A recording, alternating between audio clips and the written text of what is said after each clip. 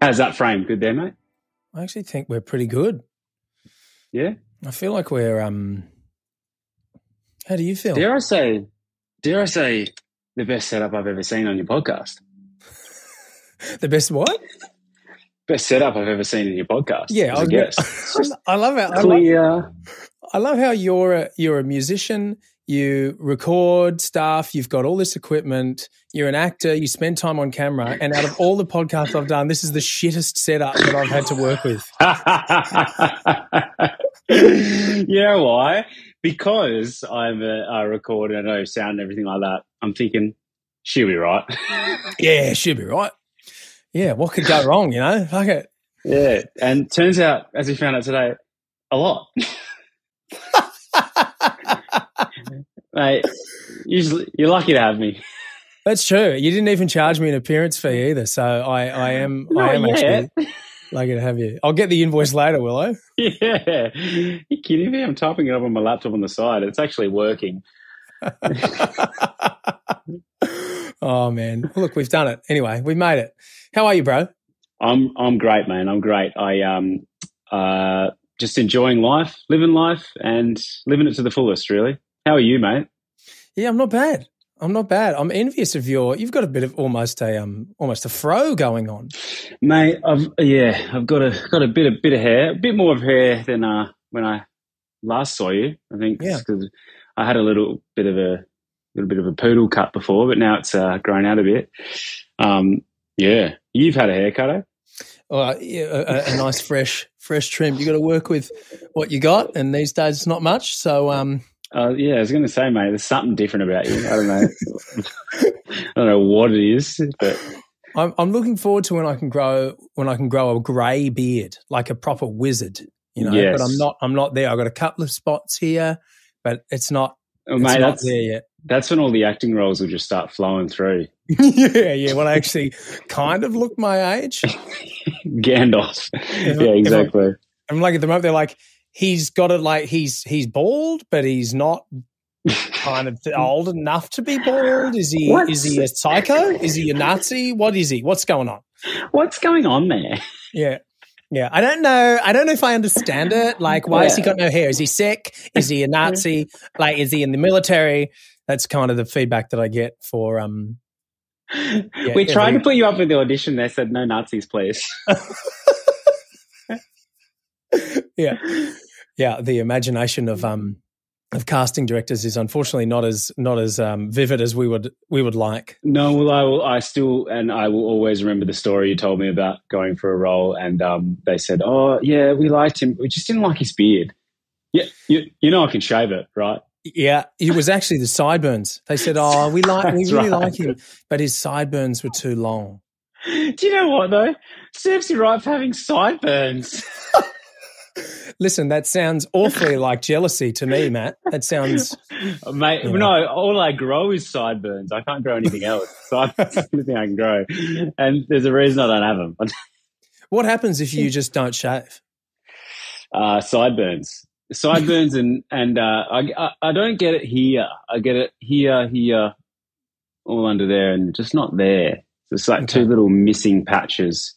Patchy. It's yeah. And is it quite sparse? Like, would you almost get the kind of the sensei wispy? I've never gone past the stubble stage because why would I? I'm just like it. Just I don't know, because people are like, you got to go past that and it'll fill in, but I just can't go through that stage of looking raggedy. Don't like it. No. Yeah. No, you'll get there. Plenty of time for that, mate. Plenty of years to go. Yeah. So how long ago was The Voice now, man?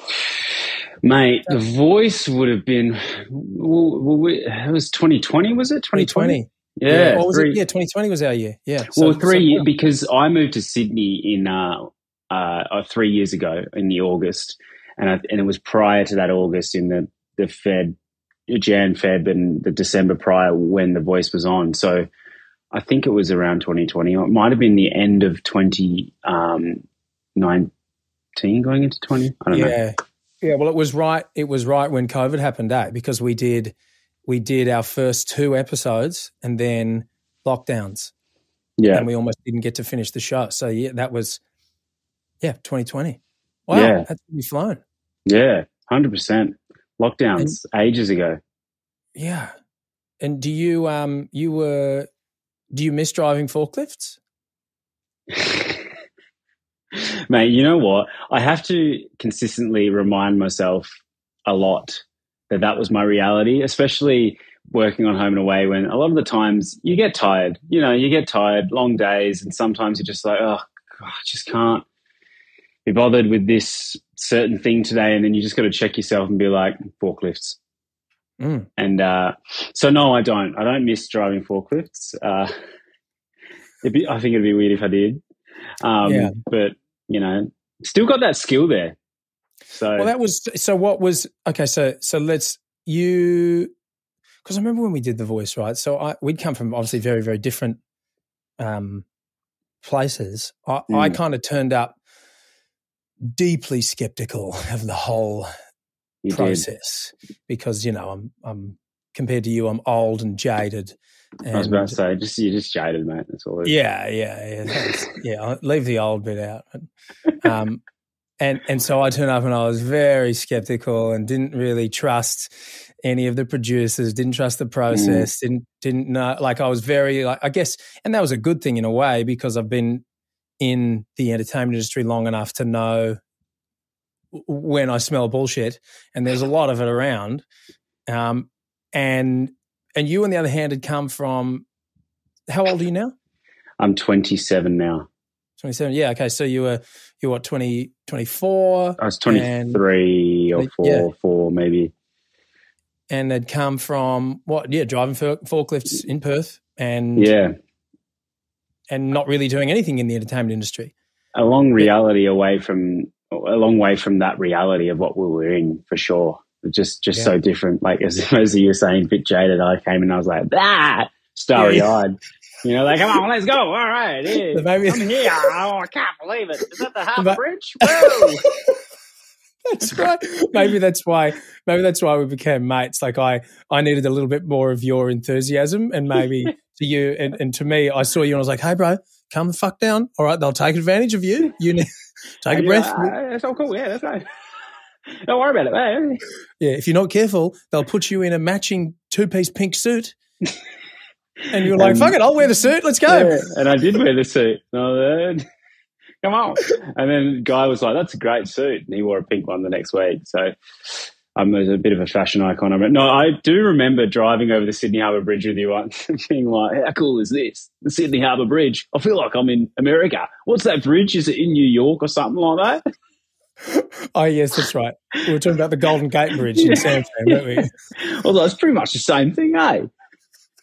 And I was probably like, yeah, it's a pain in the ass because it always gets clogged up and it's really annoying. Yeah, nice views, but just bursting bubbles everywhere that I possibly can. I was just taking the blows. I just had so much enthusiasm. That didn't last that long, though, being here during COVID lockdown and not much going on. But then obviously, this job came along. And, you know, the whole process of getting there, which a lot of people wouldn't know, is that we taped a lot of it together.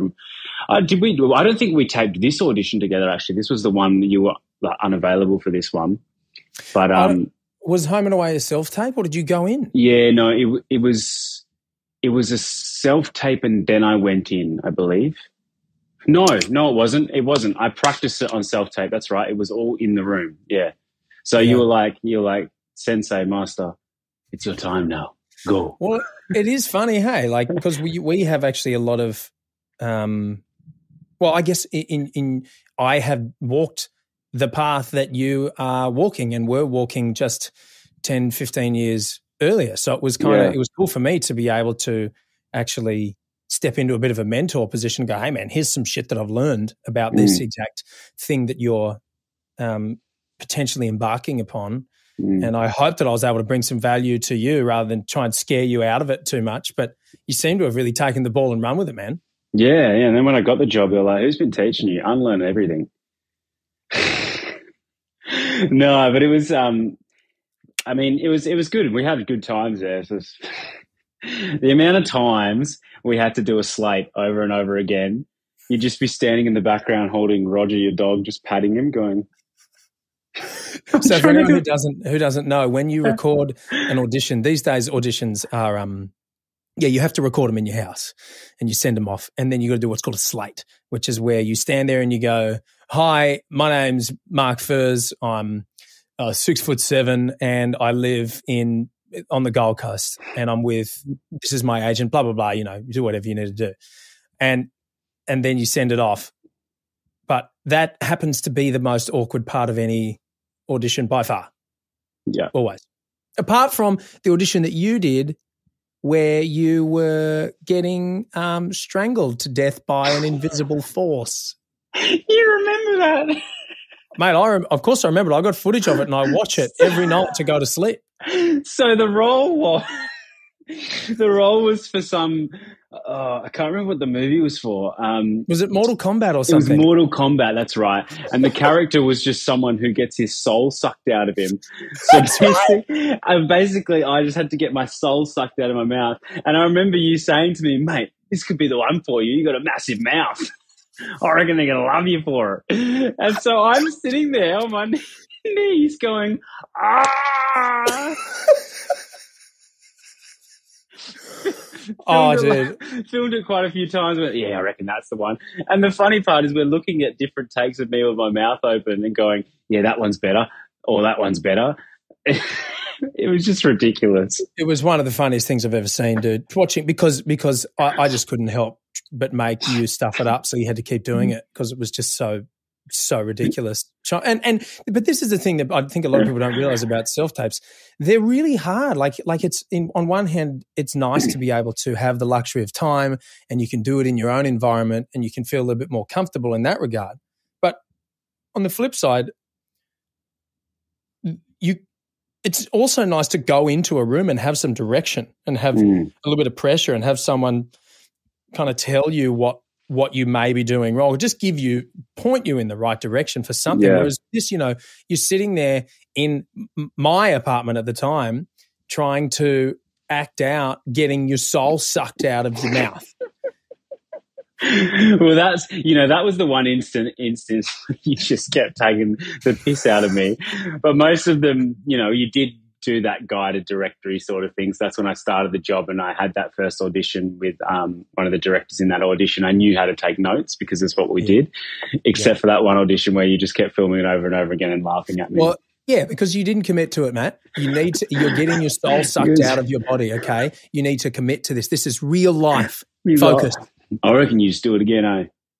Yeah. I even remember sitting down and just being like, letting you go. This is great. Yeah. I'll try and find that video somewhere and dig it up, and I'll just chuck it up on the social medias just for the lols, just so people know what we're talking about. I can do it for you now. But, yeah. Yeah. The self-tape world. Hey, it's a lot of work, learning lines, learning characters, reading scripts, and you just kind of get like auditioning in general, even when you're going into the room is a lot of work, but at least there's a process where you go there and you kind of feel like, okay, cool, I met the people. Hopefully I made a good impression. We talked before and after the scene and hopefully you may be what they want. But with the self-tapes, it's even, you just send a thing off. Yeah. And just probably never hear anything ever again and just be like, okay, thanks. I really wish that they were all just in the room auditions, hey. And it's also like you get to see so much more about a person and their charm and charisma in person. But then again, there's the other side of that where it's like all the audience is only going to see this person on the screen. So if they do the whole audition process through the screen, that's purely what they're basing it off. So yeah, that's a good point. Yeah. Yeah. How does this person play on screen? Because that's right. I mean, there are certain people that just look really good on camera and you might see them in real life and it's not the same, but then for some reason they look great on camera and vice versa. There's other people that are really like beautiful in real life, but then on camera it just doesn't translate for whatever reason. So that's not a bad point. I'm sure that directors and casting agents and producers are happy that they can just flick through, because this is the thing that I know from talking to a casting director has changed. In the past, Oh, no, this was a normal director, sorry. He was saying that in the past what would happen is he'd go into a casting office, the casting director will have compiled their favourites, and they're waiting in the waiting room. That's us sitting there nervous, jiggling our legs, trying to remember what the lines are and, psych yourself up to it. And then you go in and you do your audition. The process takes at minimum 10 minutes. And so how many people can you really get through? Yeah, you get to meet them in person, but how many people can you get through in a day? I don't know. Not that many. Whereas now they just go, give me all self-tapes, and they go, cool, I want to see every single person who auditioned, give me all their videos. And they go, play, 1, 2, next, play, next, play. Yeah. Oh, yeah, I like their look. Are they any good? Next, play. Oh, this person, and they just fizz through 150 auditions. Yeah. It's essentially, it's like that look first. What do they look like? And if you've got the look, then they look and they're like, oh, how are they playing this? Oh, he's kind of getting the direction wrong. We'll go to the next one, even though you don't know what direction they want. And so it's just all of this, it's just such a risk and a gamble, and you just got to kind of, I thought I'd shout out to everyone, I'm drinking Coke Zero, not wine. So. Hey, we're just going to do a podcast. Maybe just let me pour a cheeky mulled wine. Like a port to loosen up a bit? Definitely should have poured it in a different glass, because now every time I take a swig, it looks like I'm having wine. Yeah. What do you think is worse for you, Coke Zero or Coke regular? And why do you drink Coke Zero and not Diet Coke? Okay, a couple of questions. First one, I don't really have an opinion on which one is better for you and which one isn't. The reason I drink Coke Zero is because... I love it. The answer to your first question is, I don't give a fuck. Next question. Essentially. Wait, let me think about it for a second. I don't care. No. It's essentially like Coke Zero. Yeah, just don't want, the sugar. It's for the weight loss purposes. Okay. And Diet Coke, and I just think Coke Zero tastes better than Diet Coke. I never got around Diet Coke. What's the difference? And I don't know what the difference is between the two, but they taste different. And no one drinks Diet Coke. Well, very rarely do I see someone that's like, oh, I want a Diet Coke. It's like, I thought that was a drink that stopped being made in 2011. But it's... So what's the difference? Isn't there Coke no sugar as well? Yeah, there's Coke no sugar, there's Coke Zero, and there's Coke. Like, make your mind up and just make one. We've had enough. Isn't it all the same thing? Essentially, maybe they use different artificial sweeteners or whatever it is. I don't know. Maybe it's a different one in each of them. I have no idea, but I'm like, just relax, make one. Yeah. I don't know. There's no one that's going to be like, I can't believe they stopped making Diet Coke. Drink Coke Zero. Same thing. I've had enough of you. But it's just purely just because I don't want to get fat, Yeah, okay. I don't feel like that's really much of an issue for you, bastards like you with a lightning fast. I thought you were going to mention this at some point today. I mean, just before this podcast, I finished a white bread sandwich with butter, mayonnaise, mortadella, and ham, and nothing else. And it was about 9? This thick of meat. I looked at it, I went and bought it, and I was like, oh, mate, this is low for even you. That's like Maddie's first sandwich, Make a sandwich, dude. You're a fully grown man. What's happening? Well, I just got back from work, and that was all I had in my fridge, and I had a bloody podcast to do. So this is why we need women in our lives, man. We need to get you a girlfriend who can I've make been you waiting. a half-decent sandwich. I want a girlfriend. I've been waiting, but I want to be swept off my feet, and I want to be fallen, for a while. But I haven't been properly with anyone since the last girl that you were around for, that you were aware of, that I'd written song, which was a short term anyway. But I think ever since I've just been like busy, and not phased. Yeah, and no, look, I'm taking the piss, man. I think it's great. You're 27, like, yeah, it's cool. You got things to do. You're working on yourself. You're working on your music. You're working on your acting, and good for you for not just getting in a relationship for the sake of getting in a relationship. Like I think you're in a great position to actually get into a good one because you're happy being single. And then when I've said this before, I think that's kind of where you need to start. You've got to be happy being on your own. And then, because how can you be happy being with someone else if you're not happy on your own? You're just going to dump your own junk onto another person. It makes and perfect I sense. think that's a problem these days. Is a lot of people kind of just settle for like and then they end up getting further down the line in their relationships and resent each other because they're not madly in love with this person, you know. So I've just always been like, you know, I want to be madly in love with someone before I'm gonna, even if I have like a few dates with someone or whatever, and I don't feel like I'm totally like infatuated by this person, then I'm just like, move on. Yeah, I think that's a good call, man. Yeah. I think that's a sign of feeling secure in yourself. You know, Yeah. You want someone that's gonna enhance your life and that's gonna be exciting. And if it's not, if you don't feel that magic stuff, then yeah, what's the point? I mean, it's just filling a void that doesn't need to be filled. And you may miss out on meeting that one person who does make you feel all that. You know, the last thing you want is to meet someone and then have to go, oh no, well, I'm kind of seeing someone that I don't really feel very strongly for, but wow, fireworks with this other person. That's a horrible situation to be in, because then what do? You don't want to be cheating on someone. That's shit. That's not a cool way to behave. But you also like don't want to pass up the real thing. Yeah. Then what a mess. Yeah, I agree.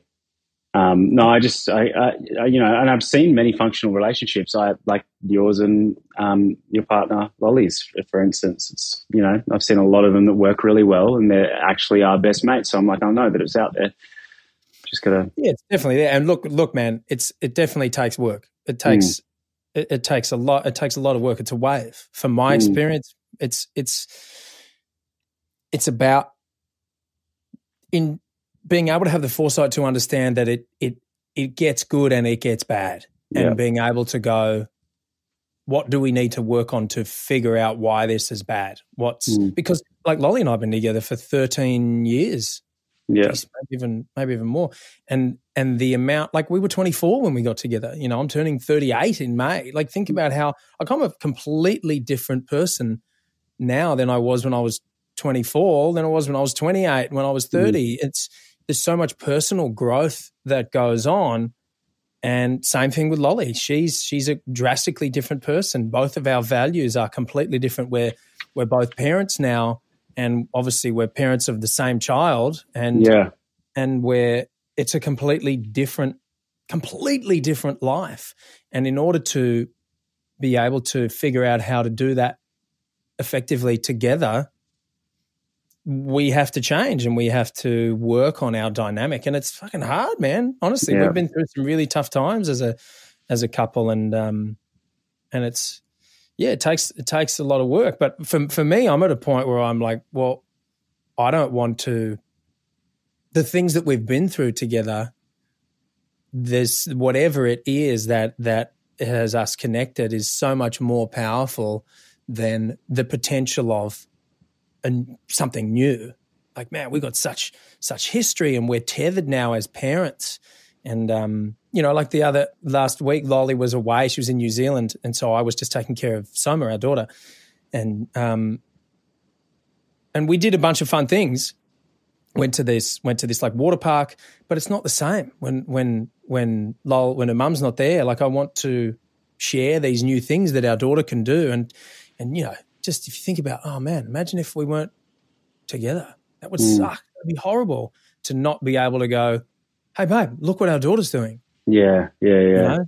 Absolutely. As well as what it needs for hers. Anyway, look, that's a long way down the track of long-term relationship.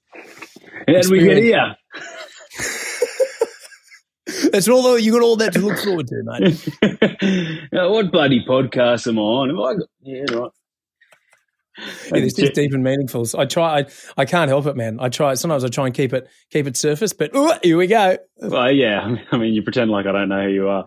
That's true. Deep and meaningfuls. Yeah, no, it's good. You got to get to the core of everything, you know. You know, Mevsy, just flying solo though you are at the moment, mate. Mate, you got stuff on. You got shit to do. I've got shit to do. I've got a house to clean, and no one's going to do it but me. So what time do I have for anyone else in my life?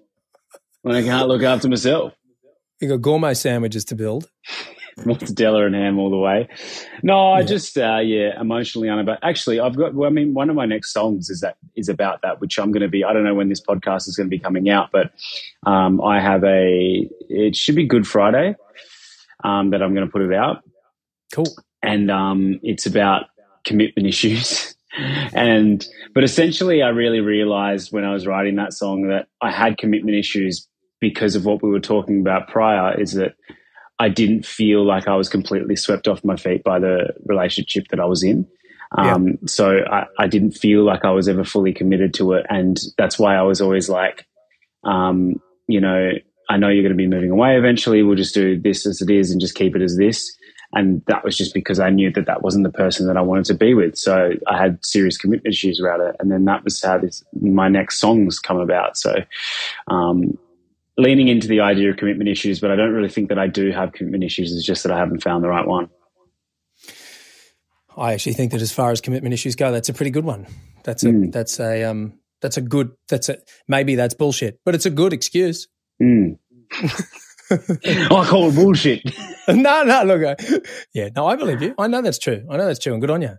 Yeah. Good on you. You know, wait for the right one. Yeah. And there's been many times prior to that where I would jump into it and I'd be like, wow, this girl is amazing. But I never really felt that way about this one, but I just thought that she was a really cool girl. So, yeah. When you write music, what's your process? Because I'm always intrigued about this, the musicians, because I tend to think in like guitar riffs. That's the first thing, almost always, that comes for me. I hear a guitar riff, or I try and figure out a guitar riff, and then I try and come up with some chorus chords, and then I try and come up with a chorus melody, and the lyrics are the last thing that comes for me. And to be honest, for me personally, lyrics are quite a chore. Like I spend this time wrestling with them and trying to get the right ones, and it's definitely my weakest part of songwriting. What's your process with that? Where do you start? I'd say I hate lyrics as well, but first of all, before I say that, I just want to go, it's a great day to be alive. So You're on that recording. I'm on that recording. I was always I'd play chords and just sing out random melodies, and whatever that was, I would try and make a chorus, because I always start with a chorus, as many writers do. But I would try and start with just a hooky chorus of whatever it is, singing whatever random lyrics, sometimes mumble tracks.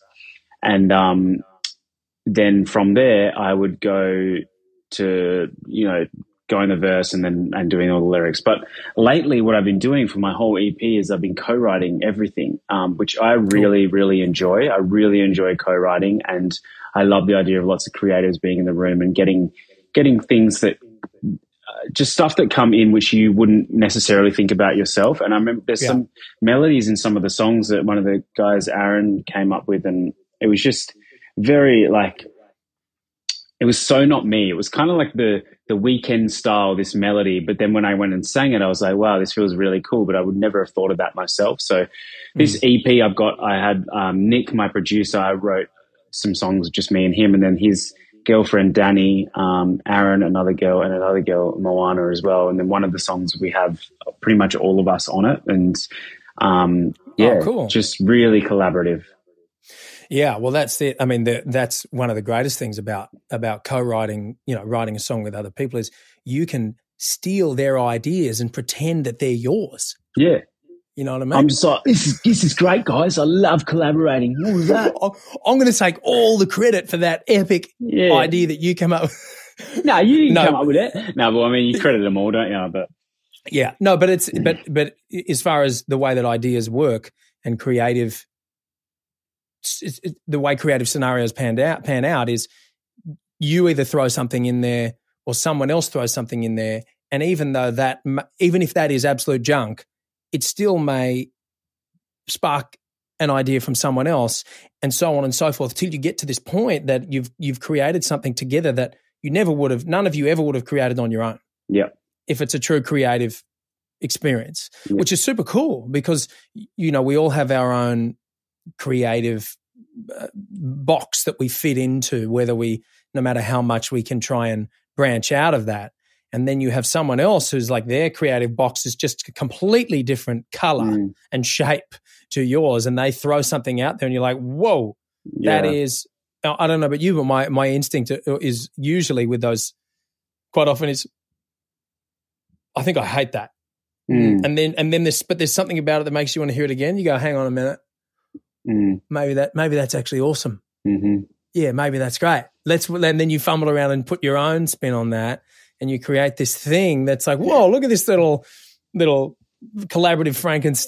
musical Frankenstein that we've created, and it becomes this fascinating. It's nice to have someone else as well to be like, I love that what you're doing right now. When you're like, no, that's shit, but they're like, no, that's really cool, and go with that direction, and to just have kind of that input coming from outsourced, so it just doesn't feel like it's just you shitting on your own ideas most of the time, Yes. Well, because sometimes we need help in discerning which parts of our ideas are good and which parts are shit, because our ego gets in the way. Sometimes we can go down this path that is just, for some reason we think it's a good idea. For some reason I'm like, this is great. This is going to be so, I'm not going to let go of it. But in reality, it's just not going to work. It's just not good. It's not very. Check this melody out. Baby, take your clothes off. Yeah. It's sick. No, and that's the biggest thing I find about the collaborating is it really forces you to leave your ego at the door. And now with songwriting, I believe like, when I was younger, I was a bit egoic about it, where I'd be like, I can write a song. Whereas now I'm like totally the opposite. I'm like, no, I want to have people working with me. I need that. And I really enjoy it. So I think that's what's been really great about it. And the songs that have come out of this session are just, it's the best ones I've ever had. So that's cool. Good for you, man. And it's smart. What do they say? If you're the smartest person in the room, you're in the wrong room. Yeah. So you put yourself in rooms with way better musicians than you, and then you can. I've never been in the wrong room my whole life.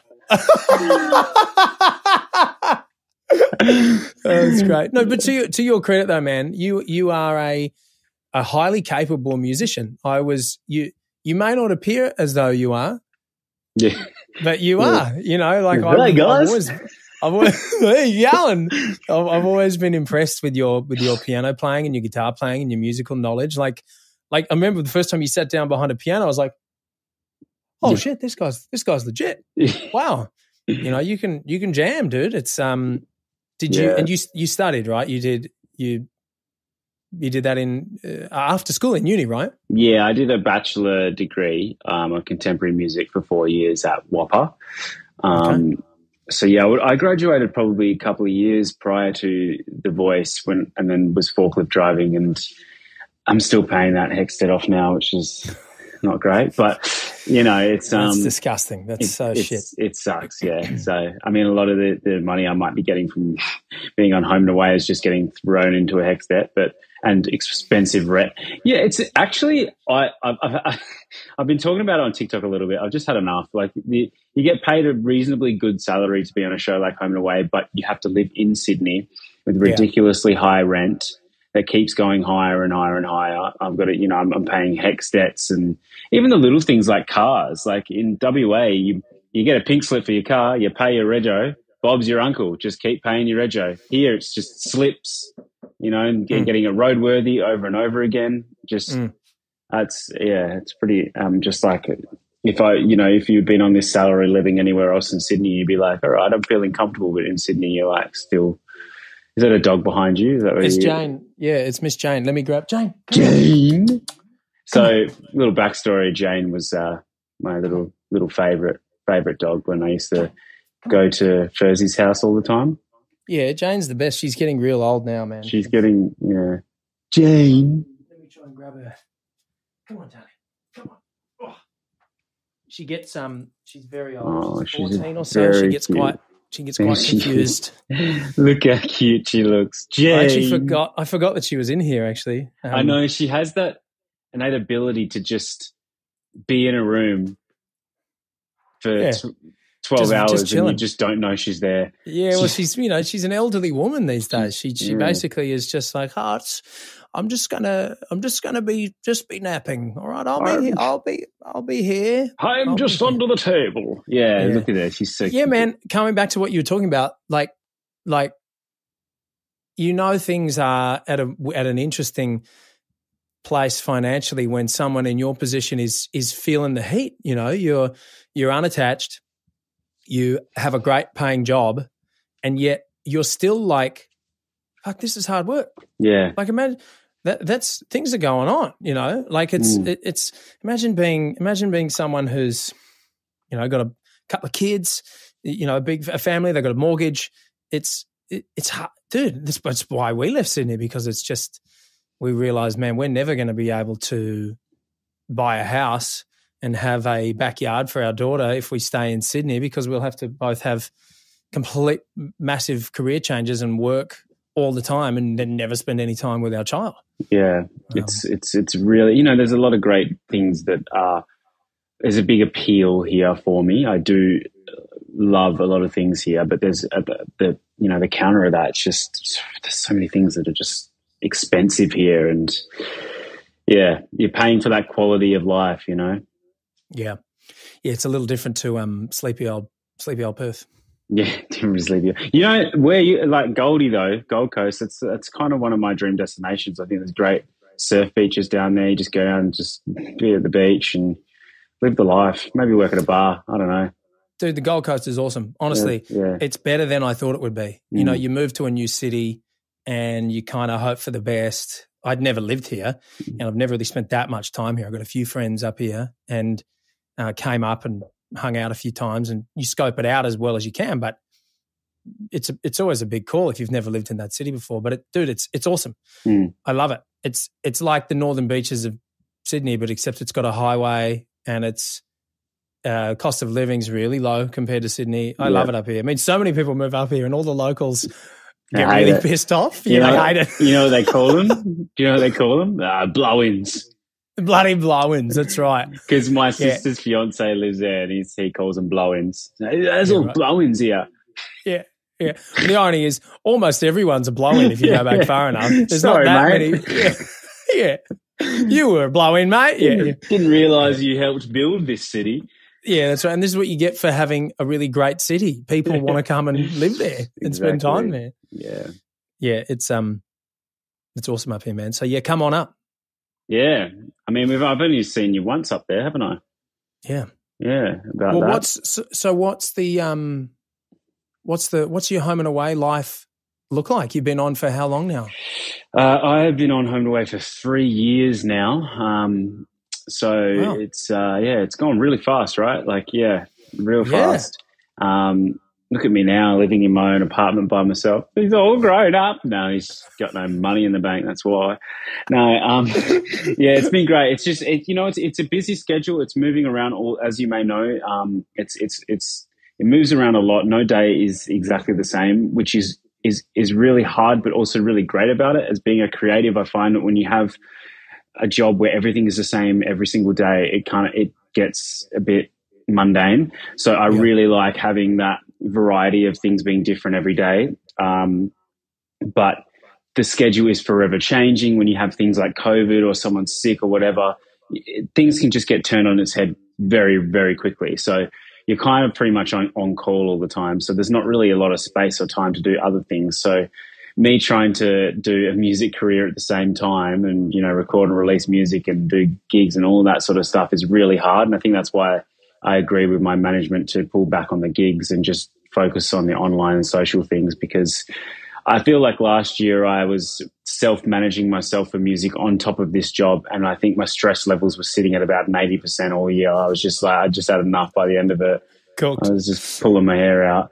And so, it's nice to have a management team around me now, and just I've gotten a lot better at balancing my life, and then just when I'm not, I check in, I check out, and then I get on with my life, and I try not to make the show my life, even though you spend so much time there. And I think it's only natural that everybody does that when they're there. It just becomes their thing.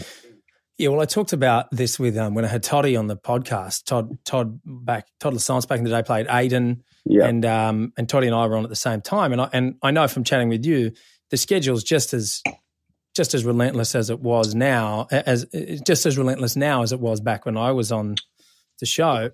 It's it's more full on than any acting schedule you will ever come across. Yeah. Essentially, there's no other way to put it than we are the busiest actors in the country.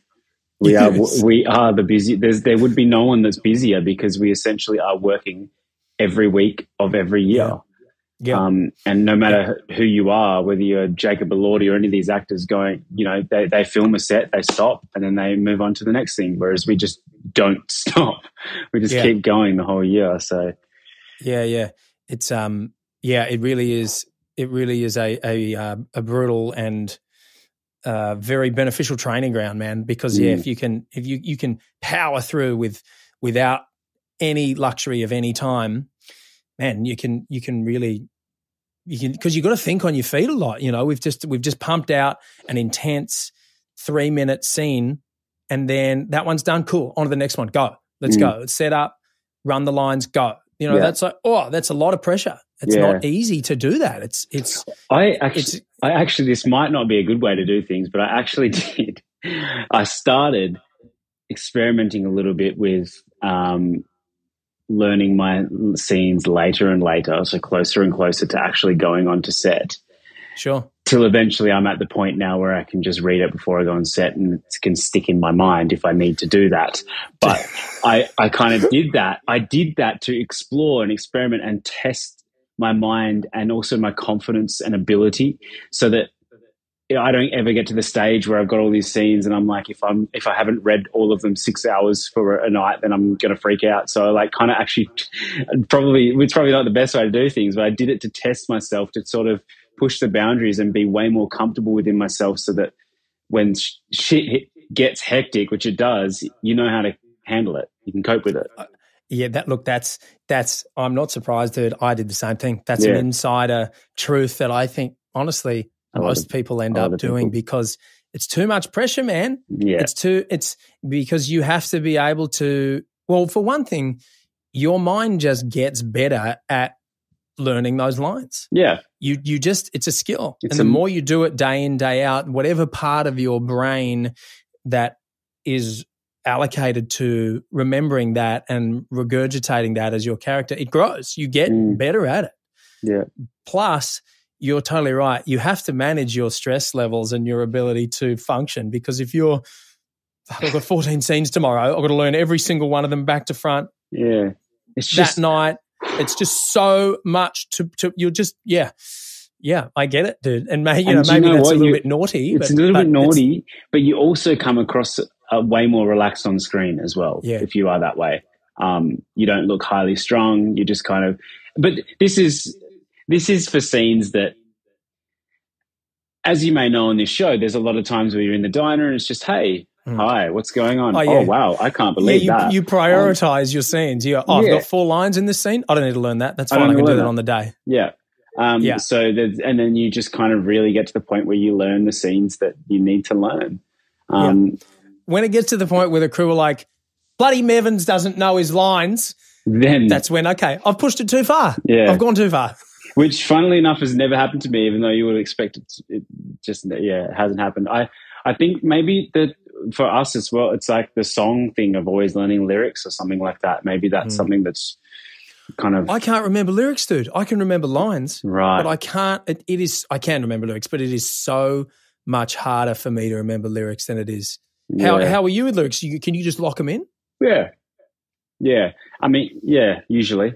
I need to know what your secret is, dude, because I get to the point where I think it's a little worm that's gotten in my mind where I forgot lyrics in a relatively high stakes gig a couple of times, and ever since then, there's like this thing. Oh, you'll forget them. You're going to forget the words. And there's no real secret. It's just high IQ, really.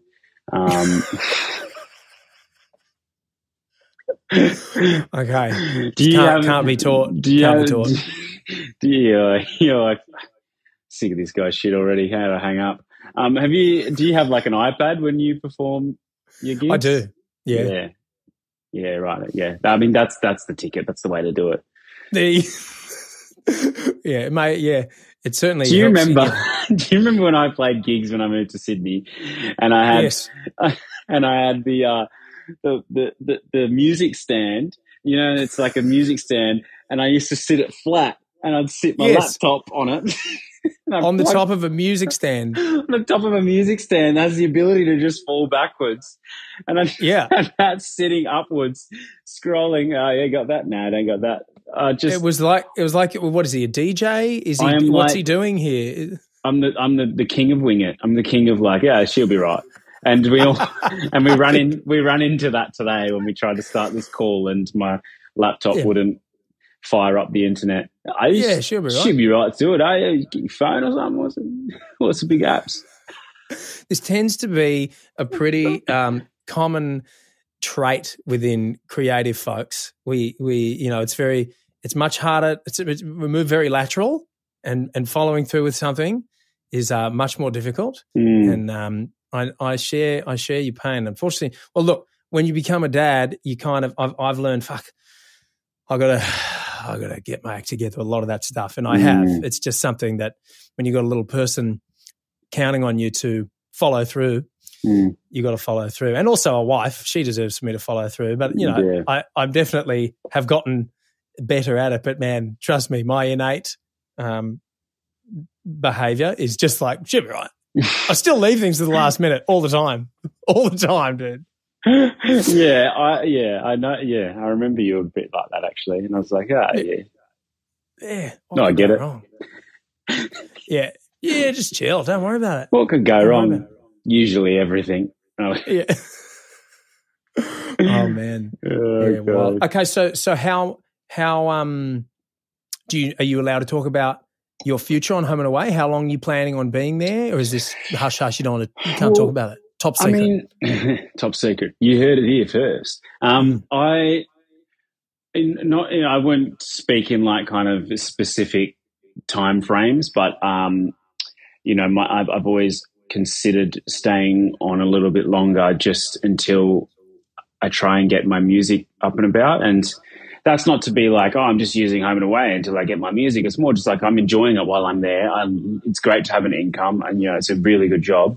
But at the same time, I've always wanted to put music out and release records and do that too. So I just want to have those both going at the same time and try and build this music career so that when the time comes that I have to leave the show, because it's not always your choice, then I will go straight into music, and I'll be doing shows and releasing music, and then also still auditioning for acting stuff. And the great thing that's going to have, the power that I feel I'll have, is that I'm not going to be stressing about whether I get an acting role or not. And a lot of the time when people are like, I really wanted that one. But for me, it's like I've got my music project going and I'm doing that on the side so that I'm not stressing out every single time I get a no, because we know that 99.98% of the time you get no's. So yeah, well, I mean, good on you, man. It's a great position that you're in to be on. Just to have a great job, let alone the fact that it's Home and Away. You're on Home and Away, and you're also making some really cool pop music and putting it out there. These two things kind of go hand in hand. I totally get it, mate. I think I'm proud of you. You're using the platform that you're on, and people enjoy it. You're working hard with it, and I still remember when I put my first song out, and I got a text message from you, and it goes, "You're doing it, Mebsy. You're bloody doing it, son." I'm so proud. All in capitals, exclamation mark. You're doing it. Yeah. Like this, because this is the thing, after me being in the point that I'm at, being able to look back on you and your journey with it, it can pass you by. Like it doesn't feel like, I mean, in a way, it feels like a completely different lifetime when I was on the show, but also I remember it pretty vividly, certain parts of it. And it's like, wow, dude, I finished on that show in 2008. Yeah, wow. Like that's a long time ago, man. That's ages, it can just fly through. It really does. It flies. Like the last 3 years, I'm just like, whoa. Yeah. Haven't aged, but You haven't matured either. Well, that's more what I meant by it. Still making yourself butter and ham sandwiches on Yeah. probably just standard white bread, isn't it? Drinking your Coke Zero. 3 words. Should be right. So how famous are you these days? Do you know, that's actually quite funny, just as you're saying that. One of our friends, Graham, from The Voice that did it with us, he just sent a video and he was with Ella, who was also on The Voice with us, and he's like, this is to Matt. She doesn't know how famous you are now. Like, oh, he's so funny. But no, it's not. There's, I mean, you know, sometimes on the outside people think that there is a fame to it. Maybe there is a little bit. Like if you go into rural towns within Australia, then you get a lot more people that will come up to you. But within Sydney itself, no one really cares. It's a bloke from home away. No, like no one really cares here. So it's kind of, it is nice to not be hassled all the time. But, you know, we still have the fans at Palm Beach. A lot of people that come from England, still massive in England and Ireland. But I wouldn't necessarily, my perfect way to describe the home and away quote unquote fame is that you get a nice experience with a lot of the different things. Like you get the publicity, you get like to experience that. You get to experience fan interactions, and it's a lot of this is all at like a mediocre level. So you can really train up and then know how you can deal with it, and you can be prepared to deal with it if you ever take off to a whole new level. And I think that's what's really nice about it. Maybe when you were on the show it was very, very different, because I think back then there was no Netflix or anything like that. So Home and Away was bigger, and you and you know, Hemsy and those boys back in that day probably would get it all the time when you'd leave the house. Yeah, that's actually a good point. It has the ecosystem has changed since then. There was no social media. Instagram, I don't think it maybe had just was starting, but it definitely hadn't taken off. I didn't have an Instagram account, so there was really like no social media. There was no streaming really. It was at the very end of the time when you watched your favorite show on the TV at the time that it aired, and that was how you watched it. So the audience was much more captive. So yeah, it was a lot more of that old school, oh, there's the guy from the TV. And people were handed their entertainment. Whereas now, you can choose what you want to watch, when you want to watch, and how to access your favorite people. So it's got to be, well, that's kind of why I asked, because it's got to be weird now. Like I think about what it would be like now, and I can't really imagine it because it's completely different. You've got your Instagram following. I'm sure you've got people hitting you up online who are just like, I want to go straight to the source. I want to see what he's personally doing. No one can see what I was personally doing. Like it was hard work to get your own endeavors out there when I was on the show, whereas you can be like, hey guys, I've got a song dropping, and you've got however many tens of thousands of folks going, great, we're ready. When's your next song? Come and give it to us. Yeah. You know, it's a very different world in that sense. But then there's also a good chunk of the population that if they're not into it, they're just not into it. They don't need to. Yeah. So yeah, it seems like maybe what it is that the diehard fans maybe even more diehard because they can have even more access to you. They can check your socials, and they can really be like they live and breathe it. Well, that's cool. People have got their thing. A lot of the time, it's like they see something, they're like, oh, I love your TikTok account, or I love that video you posted the other day, or your story, and so they're all across all of your social media. So yeah, I think you are right with that. Yeah, that's cool. I like that though, man. That was something that I remember I was kind of craving when I was on the show. I was wanting a little bit more, I guess, selfishly personal validation. I worked hard on my character and my scenes, and I wanted to. I didn't really get as much validation of the work that I was putting in. Whereas now people can be like, I love what you're doing, man. I love what you did in that scene, and I'm going to send you a message about it on Facebook or Instagram or wherever it is, and I'm going to support your career because I've got the notifications on and I'm up to date with everything that you're putting out there. Yeah. So there's a catch-22 with that social media stuff, because I TikTok a lot, and I've got a lot, probably I would say about twice the following on there than I do Instagram now. And it's also very fatiguing at the same time. It's another job within itself. And to get your music to be doing really well these days, you've just got to be pumping it. You've got to get stuff out all the time. You've got to be hitting, getting in the algorithm, and that can be really fatiguing within itself. So there is a catch-22 with that stuff. Like, it's great that we have that new opportunity, but at the same time, I'm like, it would be nicer if that wasn't something that another job that we had to do, and we could just create our art and just do that. Because I feel like as well, like, I mean, people put videos up on TikTok about it. It takes away from like the steez of an artist, or like, the mystery behind an artist, and a lot of that was what was cool about people. Like, it was very like there was something different that, or you weren't quite sure about what was going on with them. And then that's why they were these big stars that people loved. Whereas now everything is just so out there and everyone knows everything about everyone's lives. So I just think it's very different.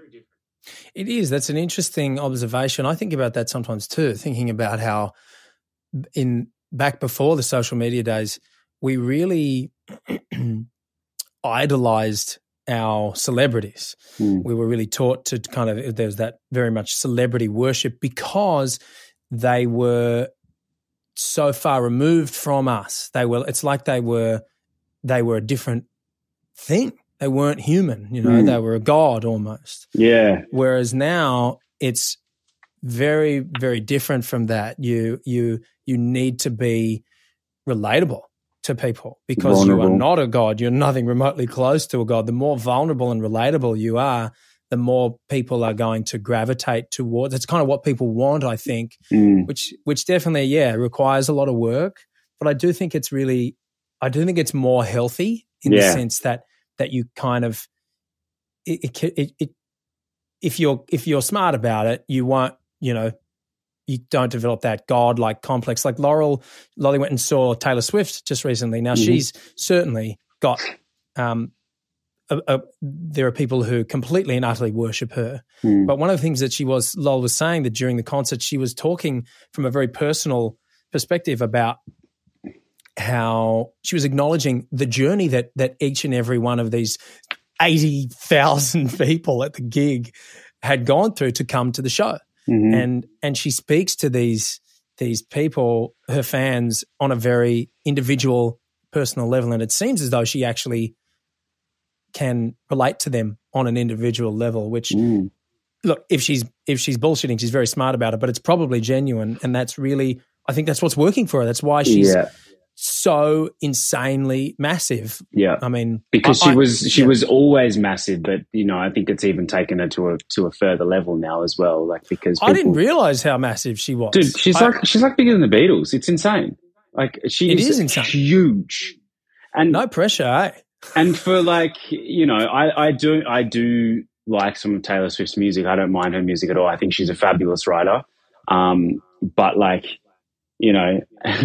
I hear acts like Prince and stuff and things where it's just like, whoa, this person is from another planet. I just don't get that with Taylor, but I get an innate ability to write beautiful songs, but it's very straight down the line pop stuff. But there's nothing that if you put this clip up, we're going to get torn apart. Well, no, but that's fine. We're allowed to have our opinion on Taylor Swift. I mean, I'm wearing a Silverchair shirt. You're wearing the Doors shirt. You're not exactly the target audience. I don't really care so much if I'm offending any Swifties. It's not my intention, but I'm allowed to feel the way I feel. Yeah. But one thing that's really interesting about her is, and I don't know how she's done this.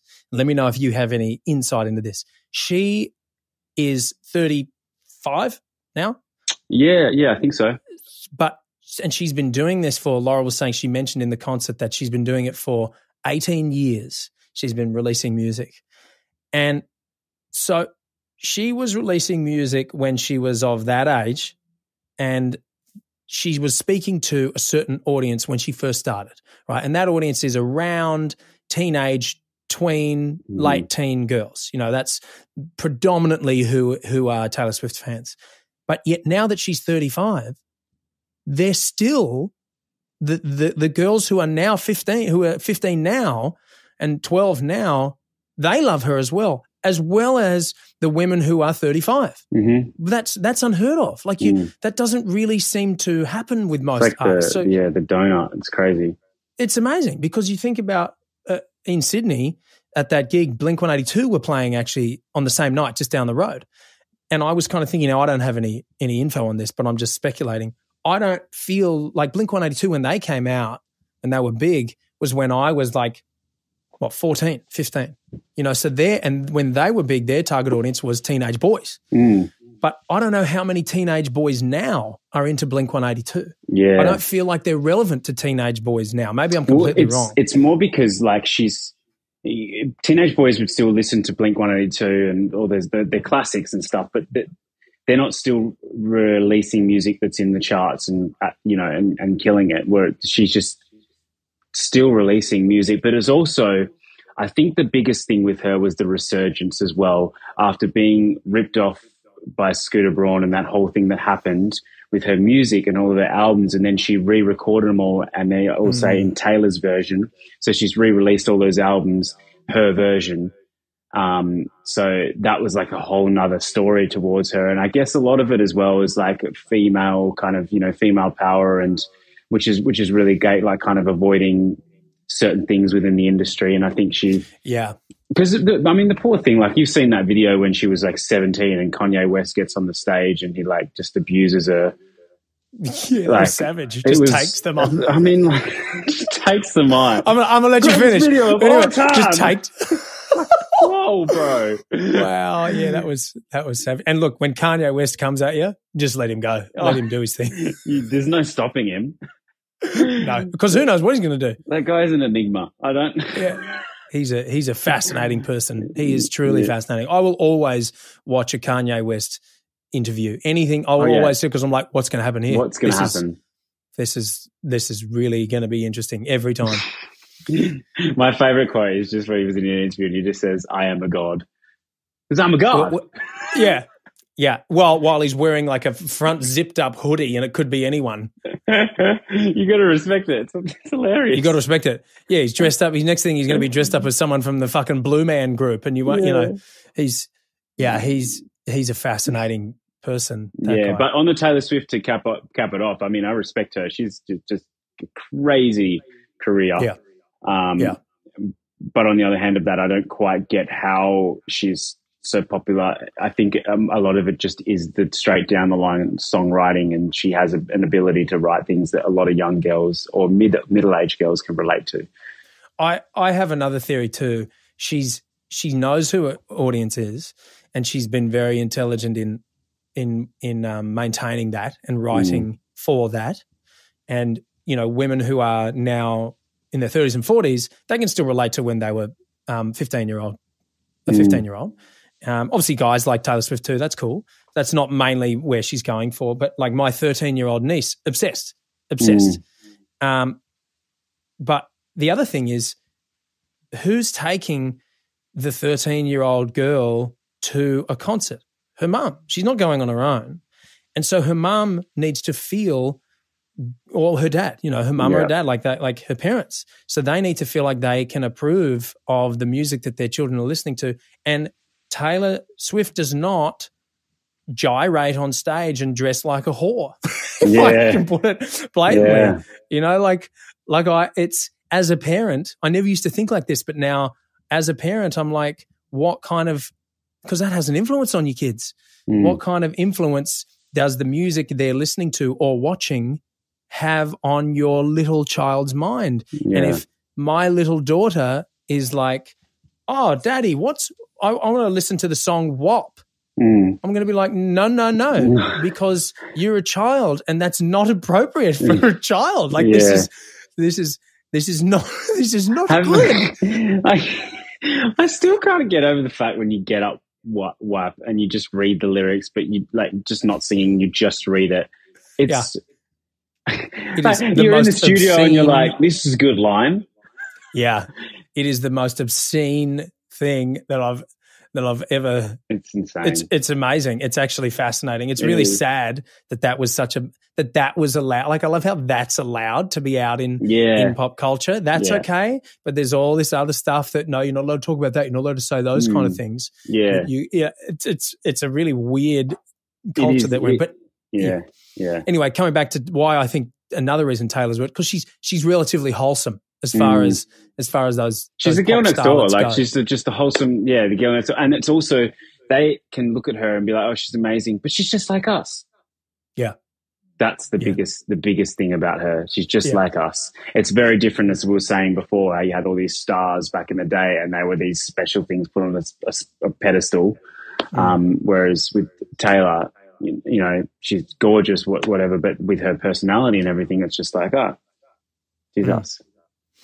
Yeah, well, that's certainly the way it feels. Now tell me this: as a musician, she does a 3-hour gig every gig, right? And she does 4 sold out shows in a row. She just did that in Sydney. Apparently, she's just flying to Singapore. I'm only just learning all this shit about Taylor right now. Like, she's not in my ecosystem of what I consume, but you know, my wife's been and my niece is really into it, so I've been learning about Taylor Swift. As a musician, how much of her 3-hour gig every night do you think she's actually singing compared to what is on tracks? So I think she's exactly. So every single song she's singing, unless it's an acoustic song, everything that she has the band with, it's all with tracks. And that's essentially how a lot of pop stars run it these days, is they've always got tracks in there to support them. Unless it's just her and a piano or her and a guitar, sure, it's her and her own. And then with those tracks, I mean, I'm just purely speaking, I didn't go, but I'm just purely speaking from what I believe is what a lot of artists will do. Justin Bieber's, you know, Kid Laroi's, all those sort of artists, they've got the tracks in the background with these big gigs, and then they just kind of jump in and out. And do you know what? 3 hours, I would too. Yeah, well, from a technical, practical perspective, good luck keeping your voice. Yeah, exactly.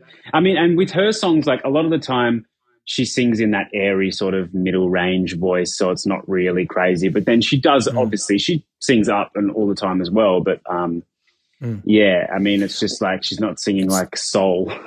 Well, and here's the other thing: let's say she is. So I've been doing these solo acoustic gigs, right? That's been my main money earner, my main job, and I would do 3-4 hour solo acoustic gigs a week. So Friday, Saturday, Sunday, 4 45-minute sets, each gig, 3 days in a row, and obviously I would sing the whole thing. I don't have tracks. It's me. It's me playing solo acoustic, and I can get through it, but not for long, because I actually damaged my voice. I had to take a few months off because I went and got a laryngoscopy, and they put the camera down. She was like, "You don't have any nodules yet, but you got a blood blister on your vocal fold, and if you are going to keep going, you're going to injure your voice." It's hard work, and that's man. That's just me in a bar or at the casino playing some songs acoustically. Yeah, you know, I mean, the stakes aren't that I wonder high. how much of a difference it would be if it was someone, because you've got quite a rocker's voice, so you've got a little bit of rasp and stuff in there too, and you use distortion every now and then in those gigs, right? So, yeah, I mean, I do sometimes I get carried away and I do push it a bit more than I should, but I mean, I'm doing things like I tune my guitar down 3 semitones so that I capo up if I need to, but I've got that extra room. I've got all these tricks that I do to try and preserve my voice, and still I've had to cut back on the gigs. It's too many gigs. It's so much. I used to struggle with the 3 45-minute ones towards the end. So that's why I know you know this, when you are someone who actually does it and you hear that, oh, Taylor Swift is doing 3-hour gigs. Yeah, it's very different. 4 nights in a row.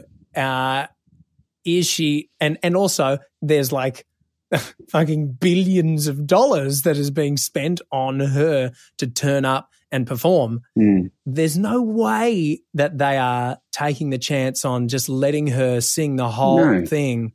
It can't. It's too much at stake. It's a spectacle. Like, I saw the show and it looked amazing. I saw it, and like everyone's got their coloured wristbands or whatever, and there's a lot of distractions to take you away from the fact of when she is and isn't singing. And she'll, she can just say something to the crowd and then she can put the microphone down. She can walk around. People don't care. They don't care. It's not what it is. Her songs are so anthemy. Did you see, you see the videos and stuff? It's like everyone's singing every lyric of every song. You can't even hear her singing anyway. Why is she there? It's all this thing. It is actually like what happened with the Beatles. The Beatles, apparently, they stopped playing live because you couldn't hear them.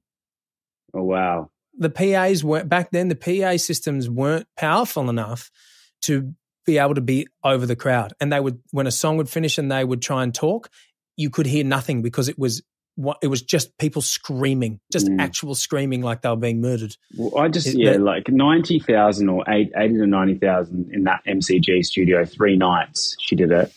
That's insane. That's insane. That's a big deal. No pressure, huh? Yeah, I know. But props to her. And we would give left nut to be there. Doing exactly what she's doing. No, that would be. Oh man, what an experience! What a feeling! Again, she's just a human, just like we are, and she seems to be riding that wave very well. Could you imagine though, just standing on the stage in front of 90,000 people, they're singing your lyrics back that over the years, then every single song that you sing represents a certain time in your life, you would just have so many different emotions come into it. It would be unreal. I'm surprised she's not depressed because of the dopamine hits that she would be constantly getting from these shows. You know what I mean? Oh, well, and I was going to talk about that. That's a great point. How does one keep their shit together? Because exactly that. One, how do you not become a complete narcissist? Because everyone around you thinks that you're the best thing that's ever existed. And two, exactly what happens to your I'd like to know health? What's it like. I'd like to know what's her routine like. What's her lifestyle like? It's I wonder because people like Justin Bieber was the same. He had so much fame when he was young, and middle-aged women and people throwing themselves at him, and there was so much of that dopamine constantly everywhere he'd go. He got anything he wanted, and then he got to the point where he was just done, and he first went off the rails, and then he was just cooked for a while and had to take some time out. And you see it in his documentaries, and I'm just like, it would have been great when he first started, but it also looked horrendous. Not having any control over your own life. He does seem to be on a bit of a spiritual journey. He's like a real churchy, and he seems to be a real great mentor to lots of younger artists too. And I think he's really turned out to be, from the outside looking in, a great person. He's one of those he's one of those real skilled guys too. He's just real good at hockey and ice skating and basketball skating. He's just a real natural talented guy at just everything he does. Seems like. Yeah, how you go through that and come out the other side. There's no one, well, not no one, but there's practically no one to teach you how to do it. Like the amount of people that are given the opportunity, well, not given, but who have the opportunity and who live the life of someone like Justin Bieber, Miley Cyrus, Taylor Swift, Macaulay Culkin, these people who are, especially from young age, it's just few and far between. So there's not really many people to be able to sit down and go, hey, this is how you do this effectively without getting completely cooked. And the other thing is, most of them don't make it through. Look at Britney Spears. What's happened? And it makes perfect sense. She appears to just be broken her. It's an interesting thing that, hey, real. Yes.